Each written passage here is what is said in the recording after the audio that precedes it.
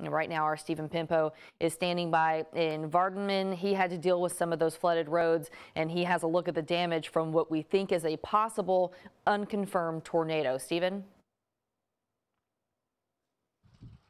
That's right, Tara. It took me a lot longer than I thought to get up here. West Madison, there was a small pond that had formed under one of the overpasses. The sun has risen. The rain has started to dissipate. You've got some white clouds peeking through here, but the sun only reveals how much damage that unconfirmed tornado, did here at Vardaman Elementary. Downed trees, paneling ripped from the side of the building. Metal roofs crumpled up, thrown into the parking lot. We mentioned flooding. If you look here, we take a look. This is the schoolyard directly across. This was supposed to be all grass. It is now a swamp, and that's feeding over into parts of the parking lot as well, couple inches.